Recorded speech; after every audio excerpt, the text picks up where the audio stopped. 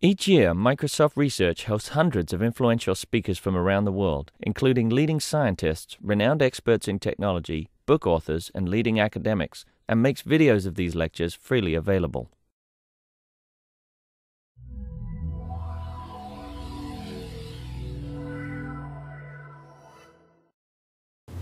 Okay, it's my pleasure to welcome Tayfun Elmas here. Tayfun is a graduate student at Koç University in Istanbul, Turkey. He has been an intern at MSR for 2 summers, and he is doing his PhD on program verification with a focus on developing new techniques and tools to make verification of concurrent programs easier. And he's going to tell us about his some preliminary work on his PhD dissertation today. Okay. Thank you. I'm Tayfun Elmas from Koç University in Turkey. And what I'm going to talk about today is a joint work with Shaz Kadir and Serdar Taşan.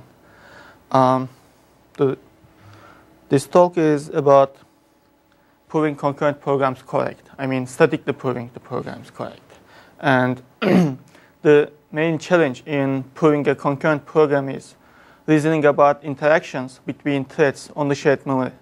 And while writing the proof, at every point, one needs to think about the interleavings of conflicting operations, right?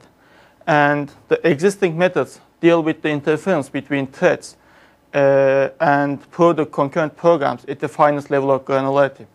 At this level of granularity, threads contain small atomic actions, and there are a large number of possible interleavings to consider. And while proving the program at this level, you are forced to think about concurrency and data facts at the same time. And this makes the proof difficult and complicated. And in this talk, I'm going to talk about a new static verification method for concurrent programs we call QED. And QED is supported by software tools to mechanize the proof. And the central idea in our proof is using atomicity as the main proof tool. And we have 2 goals in the verification. First, you write assertions in the source code, and we verify that these assertions will never get violated. And adding assertions to programs is a common way of expressing many concurrent correctness criteria. And the second one is, we also reason about clean states of the program, which means if no thread is running, we want to prove some properties about these states. For example, when the program ends, what's correct about the program? Like the list is sorted, for example. And okay, this is my outline. First, I'm going to talk about what's the actual problem with the existing methods that are used to prove concurrent programs. And I will briefly talk about QED's proof strategy. And then I'm going to talk about reduction and abstraction by giving simple examples, how they are used in our method. And then, in a larger example, I will talk about how reduction and abstraction, the main techniques that we use in the proof, interact with each other in a larger example. And then I'm going to talk about proving programs using tactics which are coarser-grained proof commands that we use in our implementation. And I'm going to talk about our experience with existing programs. Okay, now I'm going to start telling you about what's the problem with the existing methods, or what it is difficult to prove a concurrent program. Okay, take this example, for example. This is a simple example in which there's a global variable x, and we initialize x with 0. Then we create 2 threads. Each of them use a common lock, acquires lock, and increments x by 1 using a local variable t. This thread is the same. And at the end, we assert that x is equal to 2. And there's 2 possible executions for this test because each one acquires lock before accessing x. So either the first thread gets executed or the second one. And the result is always equal to 2. But so although that if you are looking at the example, you can obviously see the assertion will never get violated.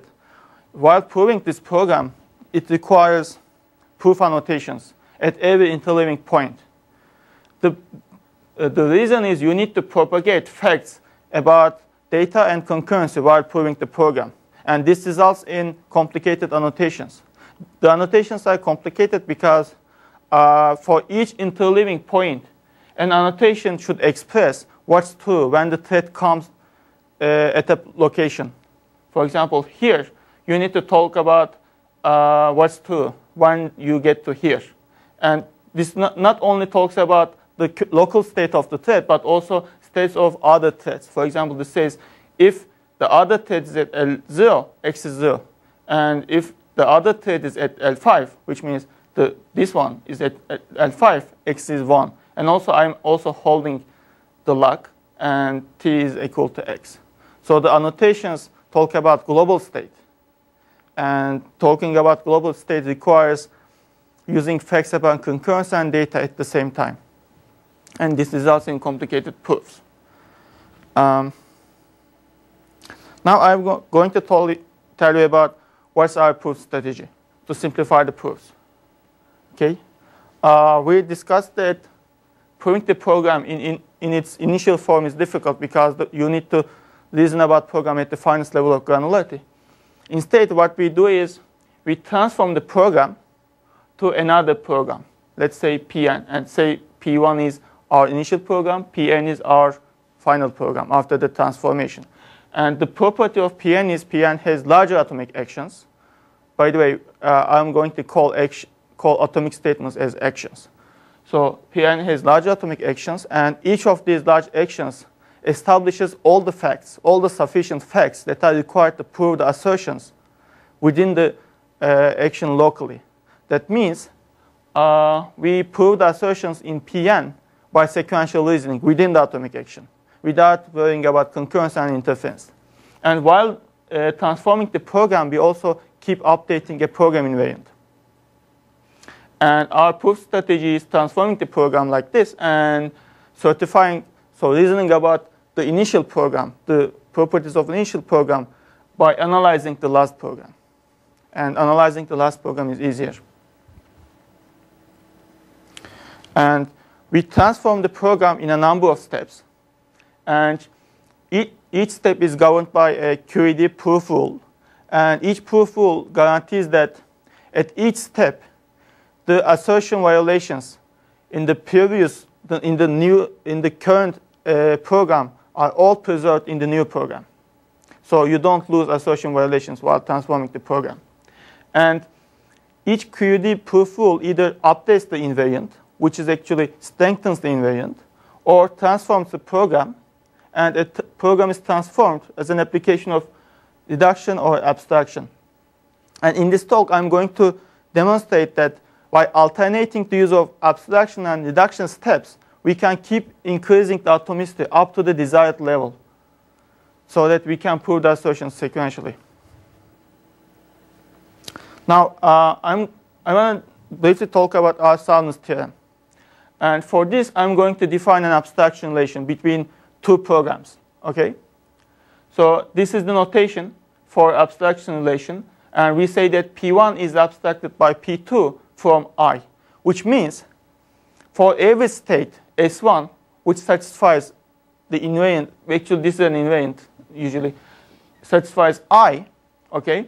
And if P1 goes from S1 to R, if there's an execution of P1 that goes from S1 to R, then there exists an execution of P2 that goes from the same initial state to R.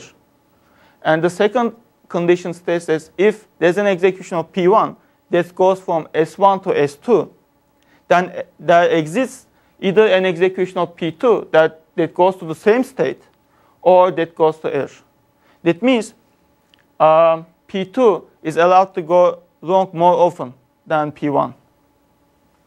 And our preservation theorem states that at each proof step, the new program after the transformation abstracts the initial one, the program before the transformation, from the second invariant. And our soundness theorem states that after each proof, the final program, actually, after a sequence of proof steps, the last program abstracts the initial program from the last invariant. And if we consider the abstraction relation, this means that if the final program has no assertion violations, then the initial program cannot have assertion violations from the last invariant. So this gives us the condition that if we verify the final program, we certify the initial program correct, because we always preserve the assertion violations. Now I'm going to talk about two techniques that we use in our proofs, reduction and abstraction, and I'm going to start from reduction. So I'm going to talk about how reduction can be used in the previous example that I showed you. And here I also extracted the code in threads to another procedure which increments x. It's the same code. And what we do is we use the theory of movers and check and determine which actions correspond to which movers. I'll talk about movers in a few slides. But here, the thing is, in reduction, we combine mover actions with other actions and get larger actions. Okay? And here we don't actually attempt to prove any property, but we just combine blocks to larger blocks. And this is actually our rule for reducing sequential composition. And we get this larger block by combining movers. And basically, a right mover can be merged with the next action, and the left mover can be merged with the previous action. And B stands for both left and right movers. And what is your rule? So, okay. If it's R, L, bit B's, you can make it one bit one. Yes. Basically, this is an iterative process. Our rule says if alpha and gamma, alpha and beta comes in the program one after the other, if alpha is either right mover or beta is a left mover, we can combine these two. So we combine these iteratively. We first merge this with this one, and then it becomes right mover. And then we merge it with this one, this one. So actually, at every step, we merge two actions together. But with right mover, it's a down mover here, right? Yes, yes. What does it mean? That like you cannot put t equals x before the acquire, right? It would make a different program. You cannot put t. It means right moving with respect to actions of other threads. So if, for example, between the acquire lock and t gets x, there were other actions by other threads, then he's talking about moving the acquire with respect to those actions. Okay. Actually, I will come to that explanation in a few slides. Okay. This is what we are doing. Okay. So we are computing the movers, and we are merging movers with other actions and getting bigger blocks. And then we actually simplify this, like here, x gets x plus 1. And then we inline the body of ink in main. And at this point, we can also prove that each atomic block in each thread is a both mover with respect to other actions. Actually, this is a both mover with respect to this one. So we can, using another rule, we can reduce this parallel statement to a sequential statement and get this code, which is sequential and easy to verify. And when we verify this program and assertion, we can talk about the assertion in the initial program. Okay, so here's a simple explanation of why merging movers with other actions is sound. Okay, so the rule is actually as follows: if alpha and gamma comes in the program one after the other, and alpha is a right mover, we can combine alpha with gamma and get a larger block. Okay, and this is the explanation basically. Take an execution of the program before reduction, in which alpha and gamma are separated by actions of other threads. So betas are actions of other threads.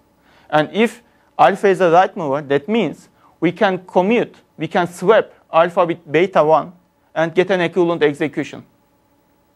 And we can keep commuting alpha with other betas to the right until we get to gamma, and we get an execution in which alpha and gamma appears together.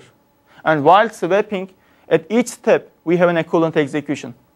All these executions are equivalent. And for assertion checking, you can look at any of them. And the program after reduction gives you the last execution. So we only analyze this last execution, but reason about the other executions of the previous program. What does equivalent mean? I mean these look like for your acquire lock alpha. Yeah, These look different. Yeah. Because you're acquiring a lock at a different time, right? Yeah, equivalent mean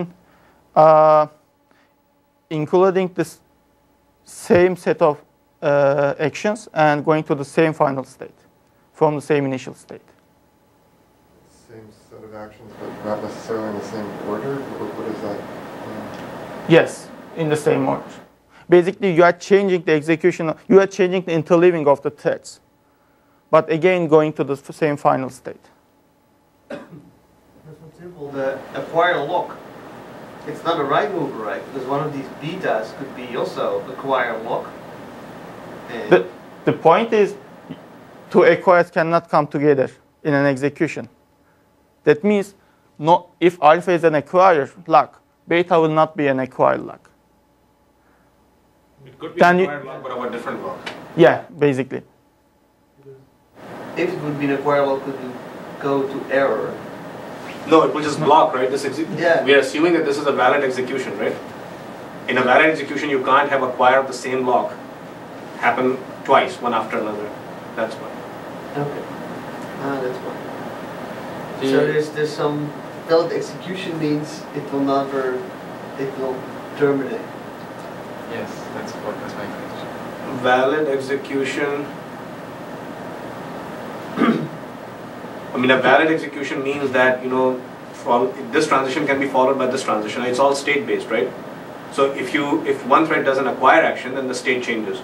Now in that state, another acquire of the same lock cannot happen. It's just the semantics of the acquire action. So valid execution means that each transition is following its semantics. Yeah, well, I think there is a subtlety about moving locks to the right, and that's the case if you have a deadlock in execution. Because in this example, say alpha is an acquire lock, but actually deadlocks, then gamma never happens. Yes. So you can't actually move alpha and gamma into one atomic section. Alpha is an acquire that deadlocks. How will it deadlock? Because there's another set that already holds the lock and never releases it. No, but then alpha cannot happen, right? Alpha also happened in this execution. But it's trying to happen. Okay. That's what you're saying. There is an issue, there is a subtle issue here. This is assuming that there is no try lock operation. Okay, but no, okay, let's change it. Let's say gamma is the acquire, right? And alpha is a left mover that comes before the acquire. So now gamma is never happening. No, so alpha is a left mover or alpha is a right mover? Alpha is a right mover. Right mover, okay. And you have an execution where alpha is happening and writing some state, but gamma never happens because it blocks. Yeah. And deadlocks. Okay. So now you have an execution where you don't have an atomic occurrence of alpha and gamma, even though alpha is a right mover.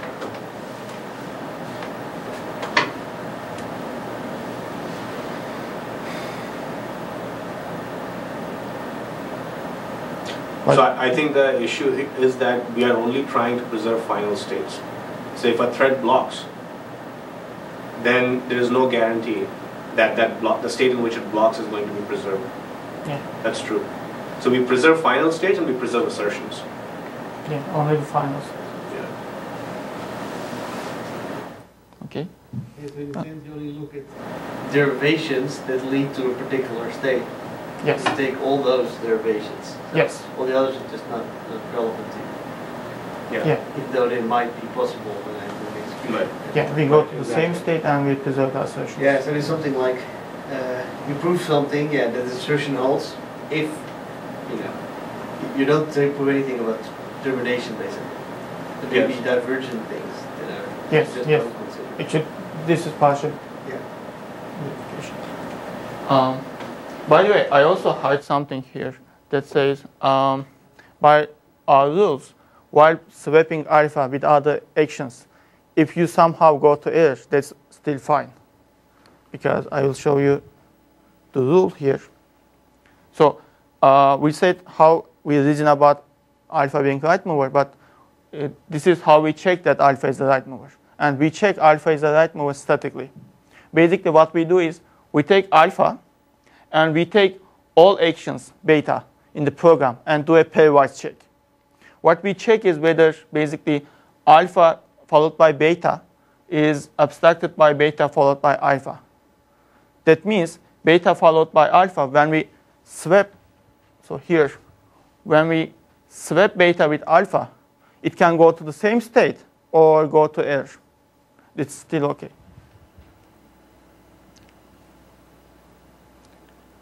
Okay, this is how we check movers in our implementation, basically. So why is it okay? Because it's okay, it's kind of incomplete, right? So what? Why is it okay to have error state, right? Because the thing is, we don't care whether you add more assertions or not, because it's a game. I mean, you want to prove the program. If somehow prove your program using reduction and abstraction by our steps, we guarantee that the initial program has no assertions, but you may not be able to prove it. So think about it this way. I mean, by having a random error in there, you only make things harder for yourself, right? Because the goal is to prove the final program correct. It is not going to affect the soundness of the result, Yeah, right? that's right. But the sound is still the same. Yeah. Right.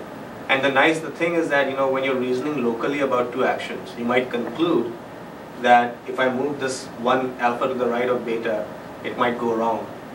But globally, it might not happen, right? Because of the state in which, if you look at the entire program. So you might want to do that even if locally, you know, it goes wrong. Because later on when you consider global executions, then actually it won't, that error is not going to happen. Okay. Okay. So I showed the mover check, and there are two simple cases for this mover check. First is if alpha x and beta access different variables, the check passes trivially.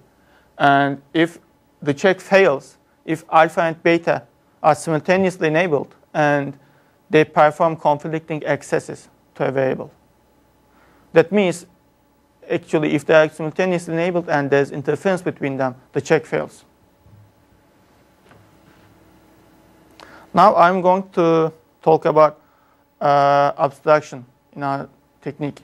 And I will continue with our increment example, but now I'm going to implement the increment using a case operation.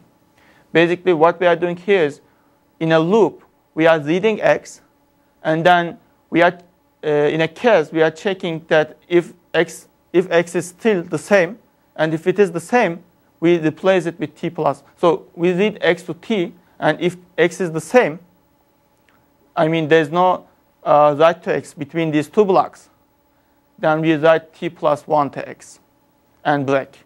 And as long as t changes between these two blocks, we keep trying again and again.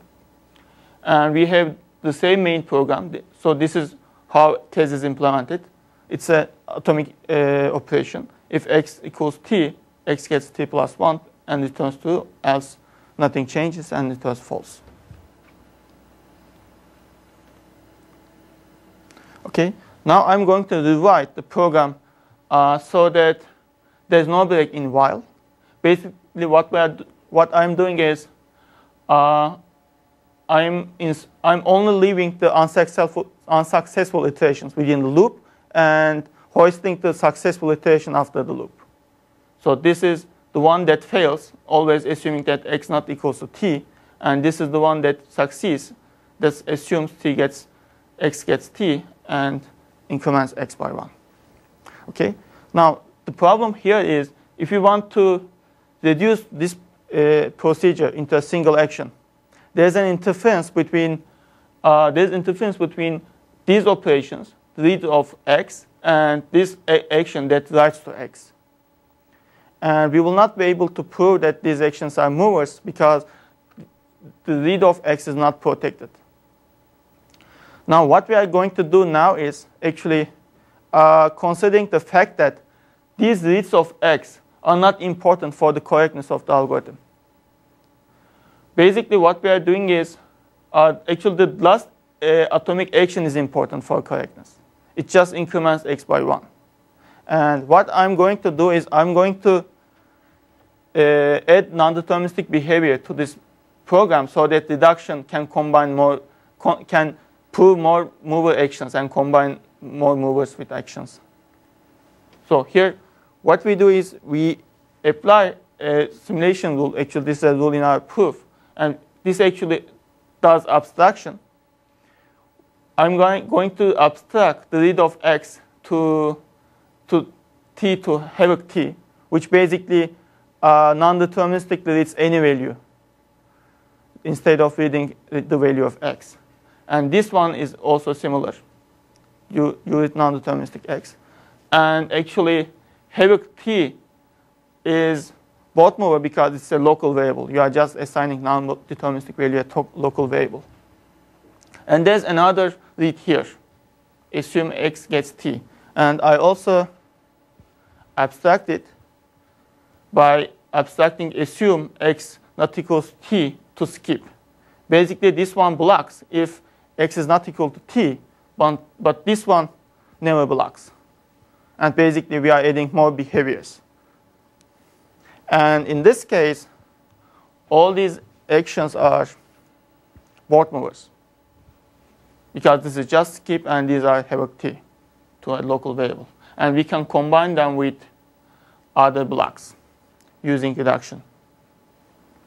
And when we get the while loop, the body of while loop as a single action, we can also reduce it to a single action without loop to havoc T. This is basically havoc T. And we get an execution in which there's havoc T, X gets X plus 1. And basically, we combine this one with the next action, and we get the atomic action that gives us the operation that X is incremented by 1. So you see that we used abstraction, which is adding more non-deterministic behavior to actions to make them movers and combine them with other actions. And we don't change the correctness arguments.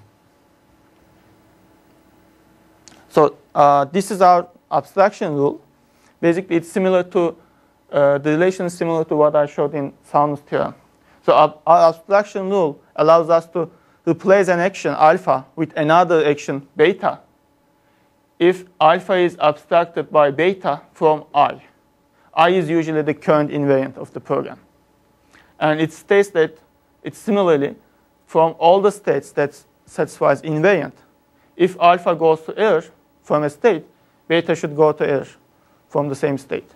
And if alpha goes from S1 to S2, then beta should either go to S2, the same state, or should go to error. That means we are allowing the new action to go wrong more often. Basically, we are adding more assertion violations, possibly adding more assertion violations.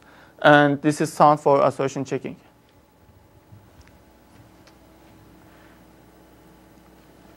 So as I said before, there are two types of abstractions that we use in our programs.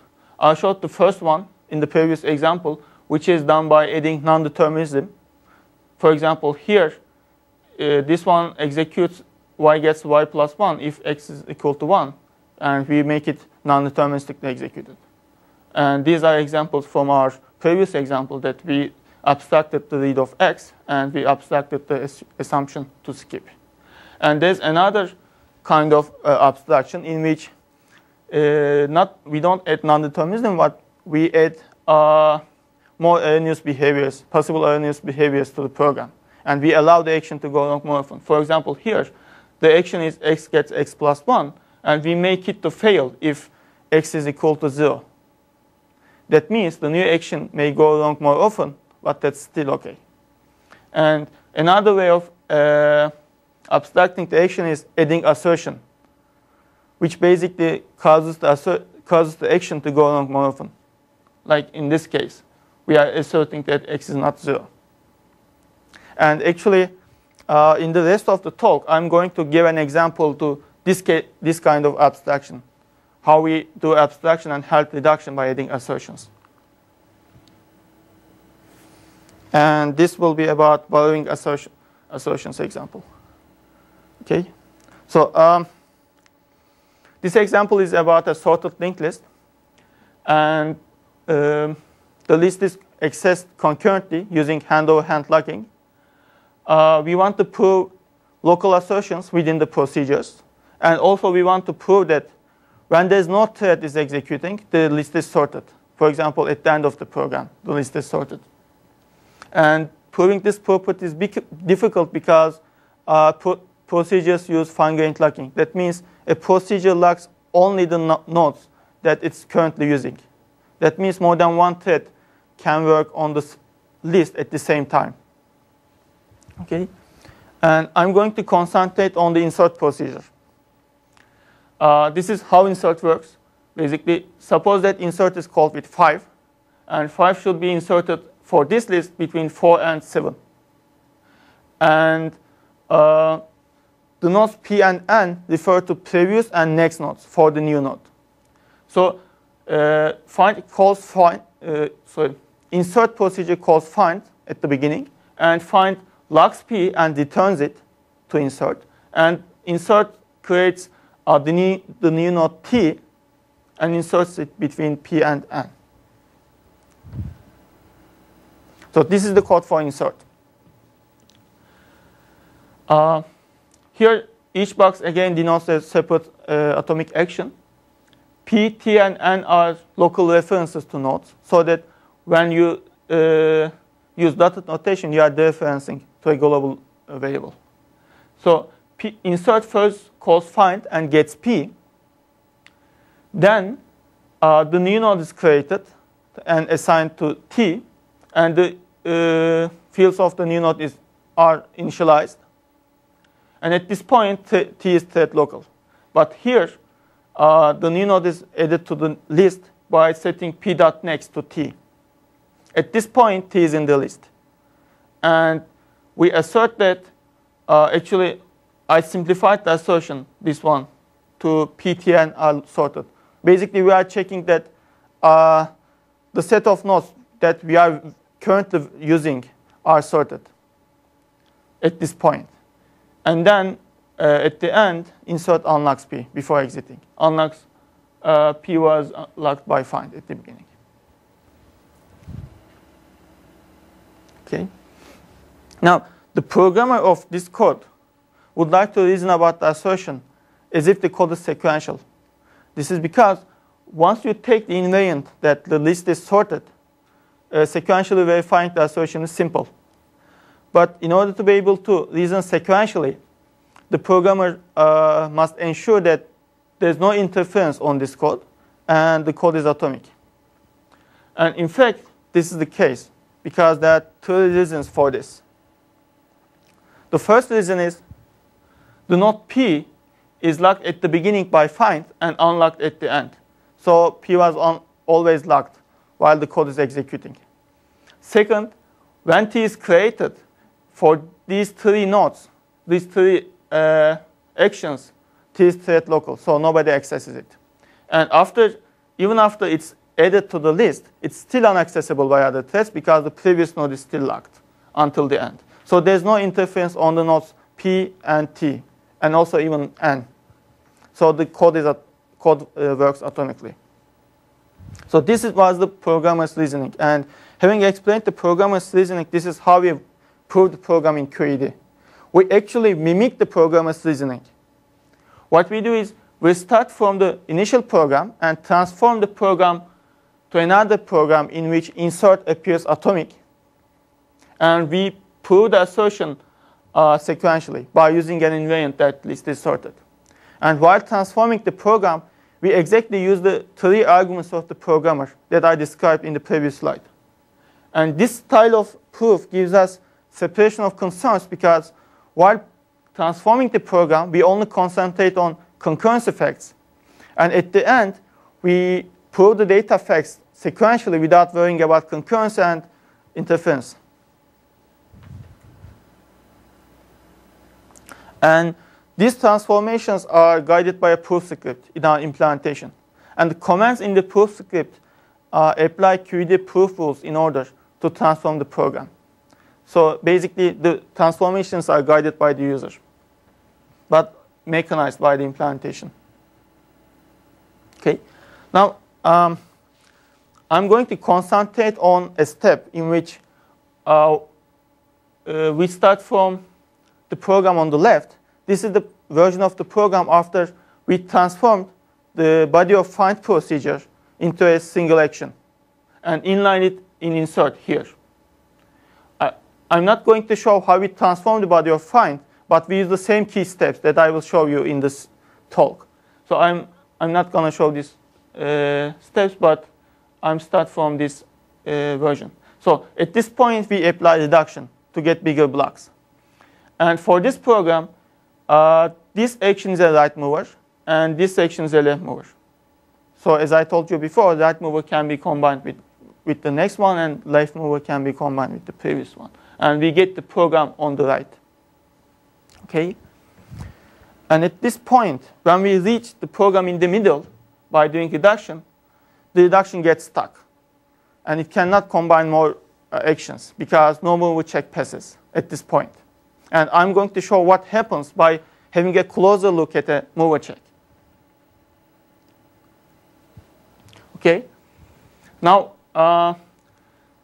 in this slide, the actions alpha and beta are taken from the body of insert. Okay? And we are checking that alpha can be commuted to the right of beta. For this check, there are two cases. The first case is if P's in thread A and thread B refer to different nodes. There's no interference between alpha and beta because they access different nodes. And the second case is more interesting because if P's in thread A and B refer to the same node, there is an apparent interference between alpha and beta because they're accessing the same node. And they're doing conflicting operations. But the fact is, when we look at where these actions are executed in the program, in the body of insert, we will see that when the actions are executed, alpha and beta are both locked. So P's in alpha and beta are both locked. That means if they're accessing the same node, these actions cannot be simultaneously enabled at the same time.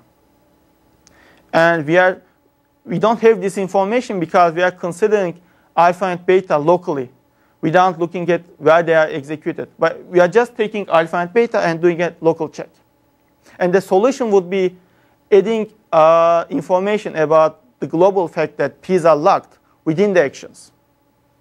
And we add this information using assertions. As I told you before, adding assertions is a sound abstraction because we are just causing the action to go wrong more often, possibly. And here, the explanation is we are supposing that lock and unlock operations are implemented using an owner variable. And owner P gives us the ID of the thread that acquired the lock of P. And during the check, these assertions will indicate that P's are locked by threads A and B, and also the fact that they are locked by different threads. That means while if alpha and beta are simultaneously enabled, P's cannot refer to the same node. So the assertions indicate that there's no interference between alpha and beta, and the check passes. And assertions are not only used for simple mechanisms like locks, but they can be used for other complicated mechanisms. For example, here, alpha is accessing a thread local node, T. This is actually taken also from the body of insert.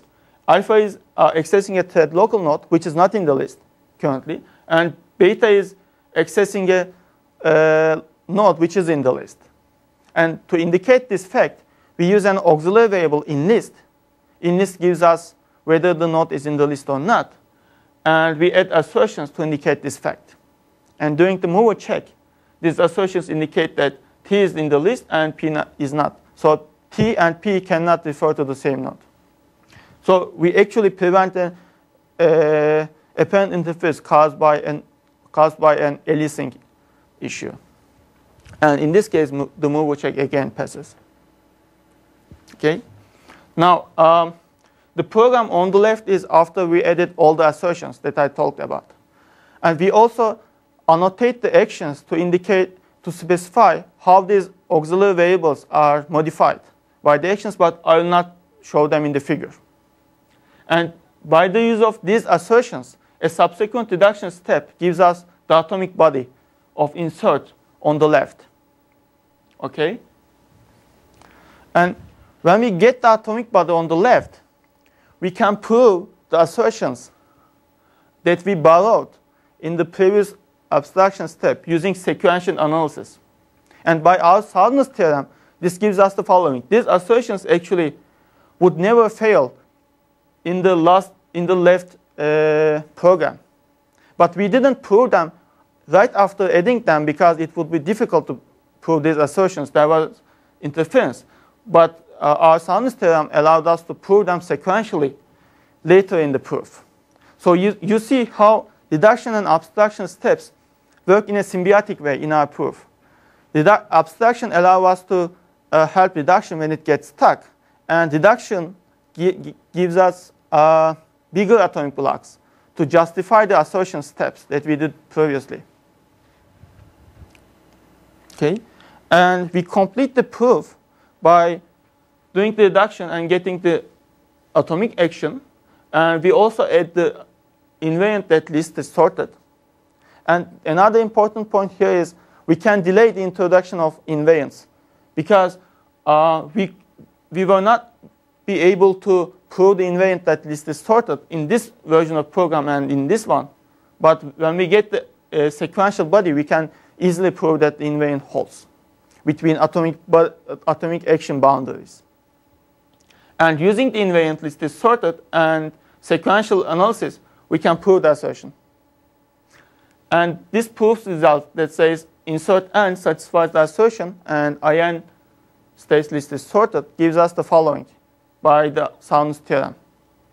The soundness theorem implies that in the initial program, if we were running the program from a sorted list, the assertion would never get violated. And the second result is if there's no thread is running for the initial program, the list is sorted. I'm trying to figure out what the movers are in the middle column that allow you to go to the right column. Could you point it out maybe? Like which one is the non-mover and which ones are the movers? Okay. Actually, in this one I don't show the assertions, but in this one, okay. So as I said before, the reduction step is iterative. So first we prove that this is the right mover. This is the right mover. Yeah, creation of a node, and we combine it this one, and we can combine it until this one, and still get a right mover. These three blocks, and then at this point we prove that this is a right mover. Actually, this is a complicated analysis, but and then we combine it with this one, and we prove that this is a left mover. Combine it this one, okay. And So I I couldn't have guessed that easily. Just the thing is, this is not the single reduction step. There are a couple of reduction steps, and then there are also we used a couple of invariants about this auxiliary variable to prove the program. I was wondering, because I looked at the bottom one and I saw assert PTN sorted. Yeah. That looks like it's not going to be moving anytime soon. Yeah, actually, we proved that all the previous ones are right movers, okay. Basically. Okay. So now I'm going to briefly talk about how we prove programs in our implementation. So in our implementation, we use proof scripts and proof tactics. Basically, doing the proof with core proof steps would be difficult because you may not know how to proceed, how to apply which assertion, which abstraction and reduction step. In this case, we use tactics. Basically, tactics are coarser proof steps that apply multiple proof rules for a specific purpose. For example, reduce statement command applies multiple reduction rules that includes reducing sequential statements, loops, and even procedures. And it uses heuristics. And in our implementation, we combine these tactics in proof scripts. I'm going to give you 2 examples of tactics. One is abstract tactic. This basically applies the simulate rule. And for example, the first one, abstracted x alpha, what it does is it basically transforms the action alpha so that read of x is non-deterministic at the beginning of alpha. And the second one transforms alpha so that when alpha ends, x is written a non-deterministic value. And assert p alpha basically adds an assertion to an alpha. And there are more complicated tactics like mutex px tactic. What it does is, I showed before how we use the owner variable to indicate that p's are locked. And you can indicate a simple hint that indicates how the locks, how the mutual exclusion idiom is used in your program. And we can generate these assertions automatically. And this tactic basically gives to P a simple hint to the tool that indicates how the mutual exclusion is used. And this tactic actually applies 3 different proof rules together. I'm going to give one example. Suppose that, this was from our previous example that implements incrementing x using a lock. And suppose that we implemented acquire and release operations with assume lock equals false, lock gets true, and lock gets false. A simple implementation. And here, the programmer would like to instrument this code with auxiliary variables so that he can use deduction. What he does is he gives the hint that lock equals 2 and x. That tells the tool that there's a mutual exclusion idiom in the program.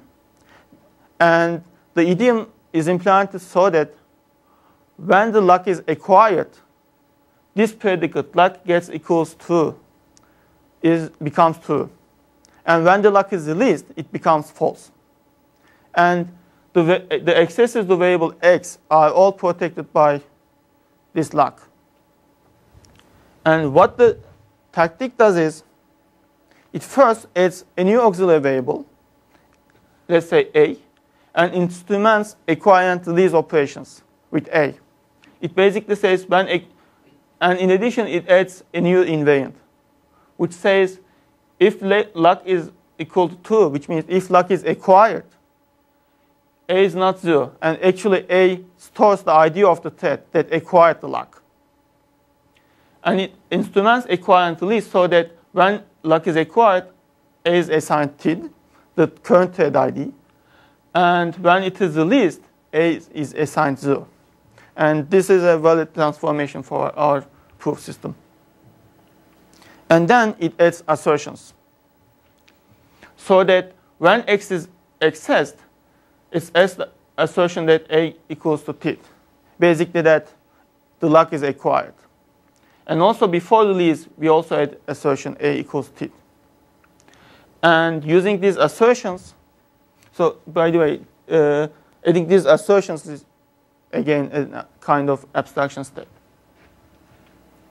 And using these assertions, we can easily prove that the actions that access x are both movers, acquires a right mover, and releases a left mover. And by doing a reduction, we get an atomic block, and we can prove all these assertions within the atomic block. Basically, because is assigned TID, and all these assertions are discharged. And this also indicates that we don't have to use the previous notions of reduction that basically use acquires and release operations, the conceptual acquire and release operations as right and left movers, and lock protected accesses as both movers. We just use assertions to justify our reasoning. So we can basically adjust to any implementation of mutual exclusion and other synchronization idioms. And suppose I write a rule thing there. Yeah. You know, mutex lock equals false x. Then you will not be able to prove the assertions. Yes, but you will still always do the sound thing. Yes. So it's only a helpful strategy that helps you do abstraction, perhaps automatically. But you'll never be able to derive the assertion is true just because I made a mistake in one of these mutex declarations from them. So you're saying that I made a mistake in the implementation of lock and unlock, right? Or No, I'm saying is it like an assume statement, right? Is it something that where you can, if you make a mistake, that I can suddenly prove it, but it's actually wrong, the program is just wrong, and it's because my mutex declaration is wrong, that I can suddenly prove it?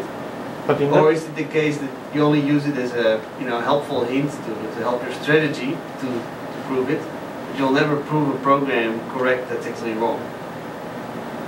yeah, actually the second one. The latter, right? Yeah, it's just simple hints. But the thing is, And I wasn't sure about it, right? If we could make a. the thing is, for many programs it works. So it's because you're only adding assertions, you don't add assume statements. If you started adding assume statements, then that would That's create right. problems. Yeah. That's why.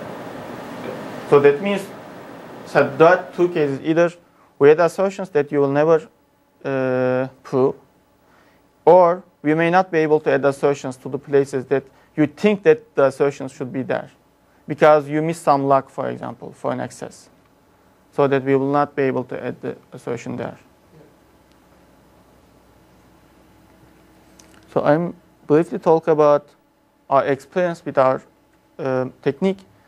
We implemented our tool using Boogie, and actually an extension of Boogie as a front end input language, and we use Boogie and SpecSharp front end. Maybe we should skip these proofs over. So our proof strategy is actually flexible, and we can do proofs over unstructured programs. And we generate VCs to check premises of our proof rules and give it to Z3 theorem prover. And we can check, we can mechanize the proof steps easily. Using our technique, we proved a bunch of examples, well-known programs from the literature. These include Pretty benchmarks of the programs that use fine-grained locking and also non-blocking algorithms. I was just wondering, as you mentioned obstruction-free DEC, of course there's like the question, can you prove that it is obstruction-free? No, actually we put other properties that Can you capture that using an assertion? I don't. No, it's a liveness property. Then we can add. Yeah. I mean,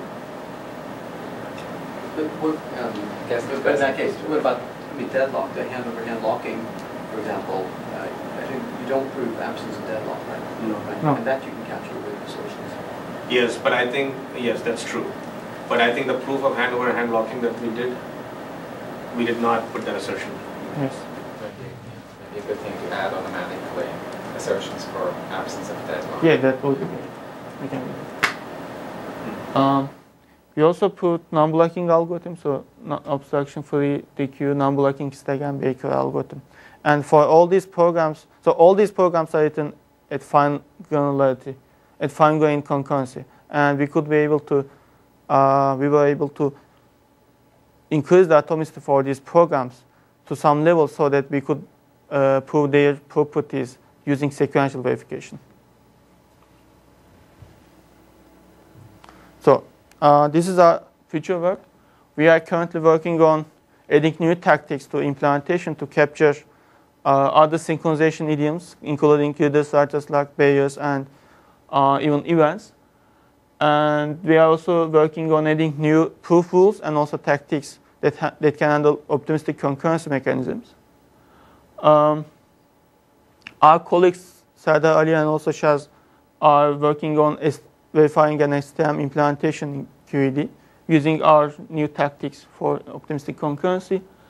And another possible path for future work is if you mark a statement as atomic, expecting that the code block is serializable. Can we prove it using QED? And which kind of core proof rules are relevant for this proof? The basic thing for this is because our abstraction rule allows any code block to be abstracted, it would be great to see which kind of proof rules is appropriate to prove a serializability check. And this is an interesting question. And I want to conclude with saying that in this talk, we presented QED as a soundproof system that uses atomicity as a proof tool to simplify the proofs, and also uses reduction and abstraction in an alternating way so that we can keep increasing atomicity, so that we can leverage sequential reasoning appropriately. And so I think that's enough, and I can take questions. So how hard is it to write proofs with this? I mean, I understand the idea, and it's very attractive to see how it actually works, you know, on an example. Yeah. But also, when I see your actual proof, it looks like, I mean, I wouldn't come up with it very easily. So what was your experience and how easy is it to use? In our experience, we actually use tactics for that. We don't directly insert assertions. We indicate which kind of synchronization is used, or which kind of invariant exists in the program. And we do it by seeing what's the current program and what are the properties of the current program. So the tool is interactive. So you do something, you increase the block, and then... That automation step is important. Yes. And the reduction step is important. It just does reduction, it does applies reduction steps automatically. So it's very useful. So you don't have to look at which actions are right movers to reason. And actually we see so our final goal is come up with a tool that provides very simple tactics to the programmer so that even a programmer can express his thinking, his justification about why the program is correct to the tool. So when you were fleshing out these tactics, how many new tactics did you have to invent per new example, considering? Not much. Not much. Yeah. Basically, the tactic so we invented mutual exclusion tactic to handle these locks, and also we had to invent a new tactic for some like a barrier condition, something like you are initializing an object, and before initialization, there's a flag that says the object is not initialized, and there's a flag that is set after the initialization, and this kind of synchronization is common. So we implemented this kind of synchronization as a new thing. Response to that.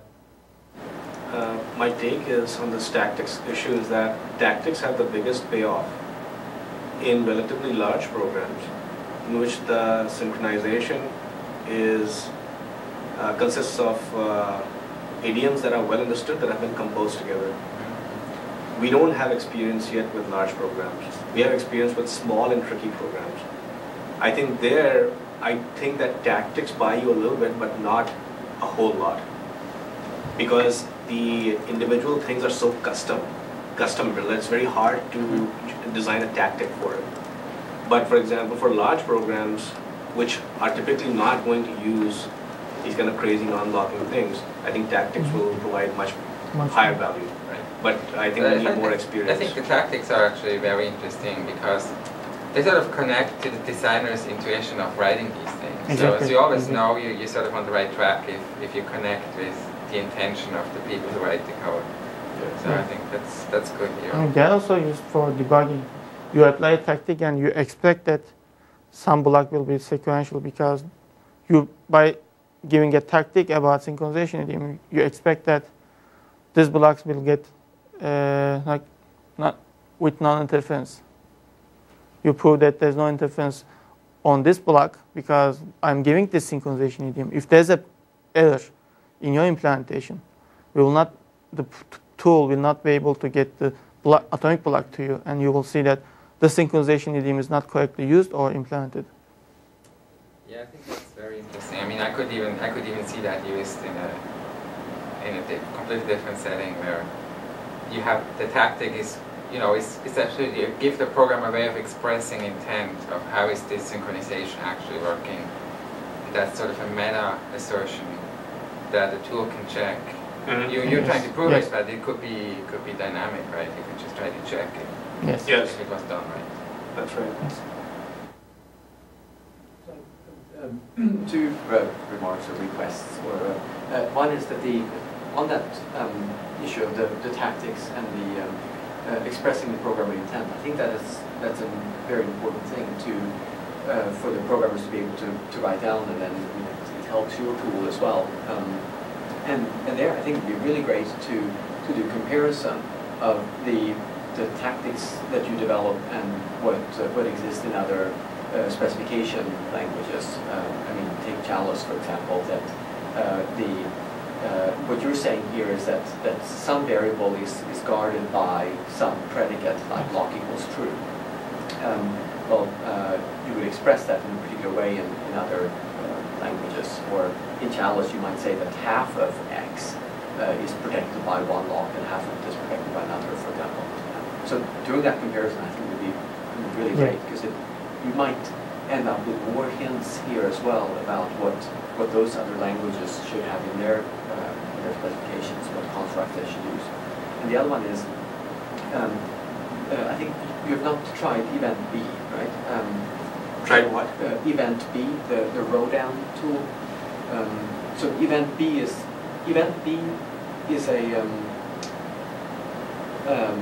an approach to developing programs which is just the dual of what you're doing, it strikes me. That is, instead of, you start with a program and then you abstract and abstract and abstract until you get, and then reduce, abstract, reduce, until you get to a program. And something that's very nice in what you're doing is that you don't have to write invariants about the complicated program.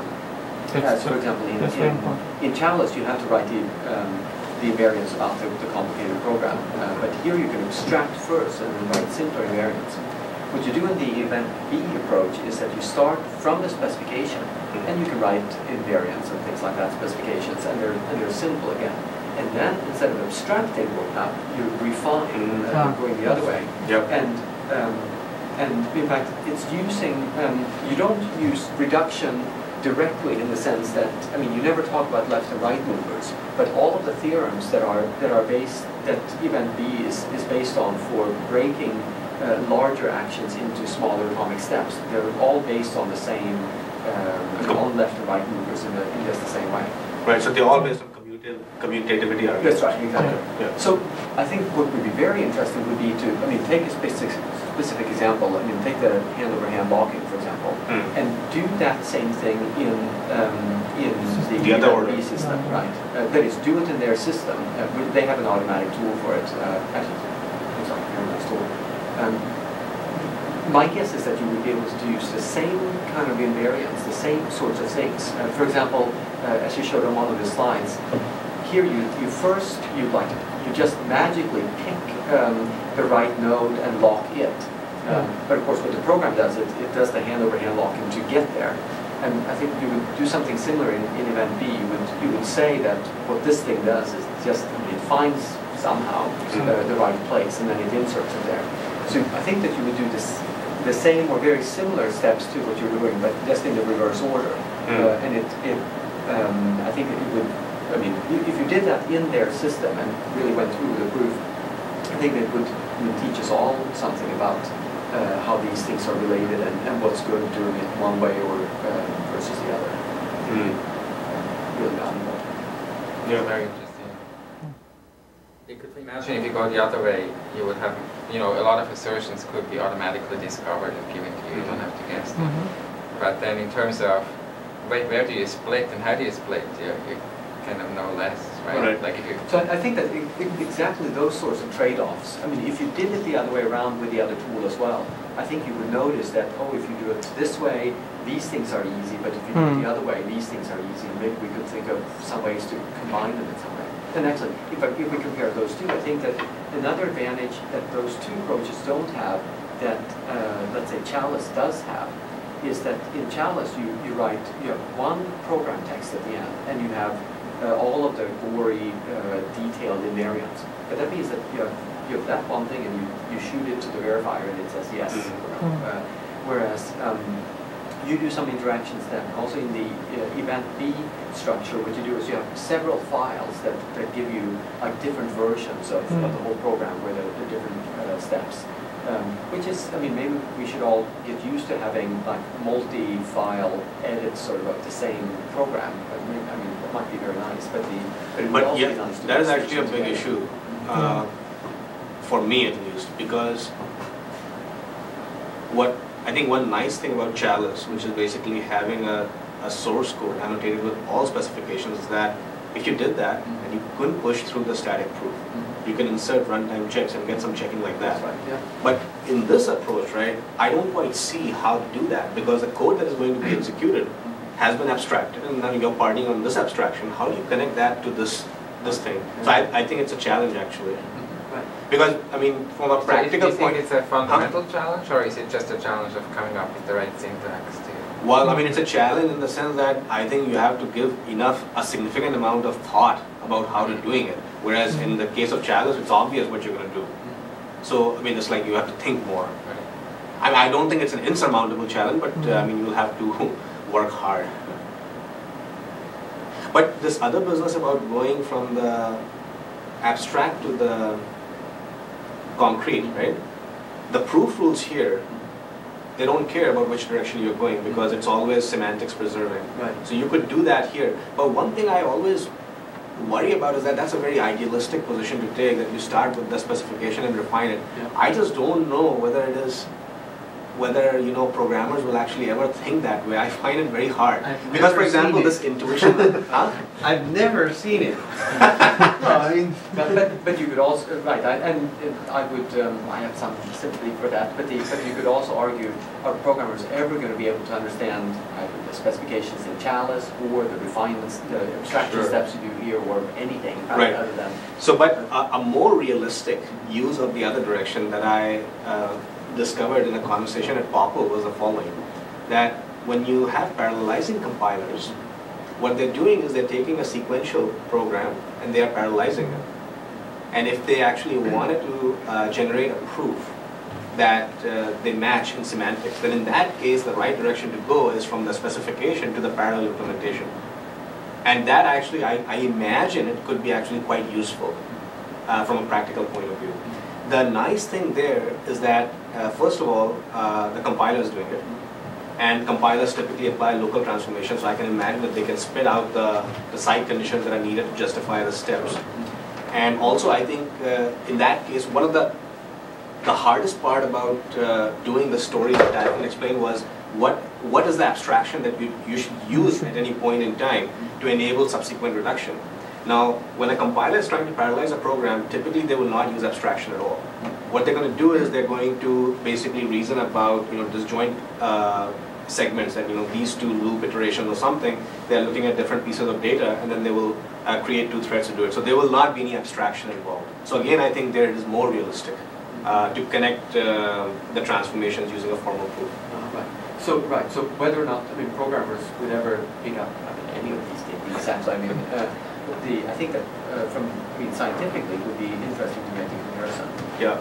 So also, one issue is comparing what you're going from the abstract to the concrete.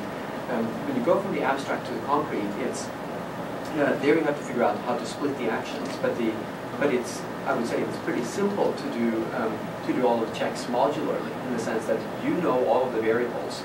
And as you go to the concrete, you're adding more variables, but you're adding those. You know that no one else in the world is going to have your variables variables. You don't have to think about, is this a right or left mover with respect to some parts of the program that you've never heard of. Whereas in your case, you need to make some sort of arguments to say, the scoping of the variables, or just hope that no one else ever touches this block or whatever. So so that's an advantage of program interaction. I think there are probably many such advantages and disadvantages one would find if one really did the details. What was the name of the tool again? Rodin, R-O-D-I-N. The sculptor. Yeah. Okay. And event B is the, so it's Quadramon Agrial did Z, then he did B, and then he did event B. So event B is the like a concurrent version of B, if you will. And Michael Butler, for example, has been quite involved in using the tool, building the tool.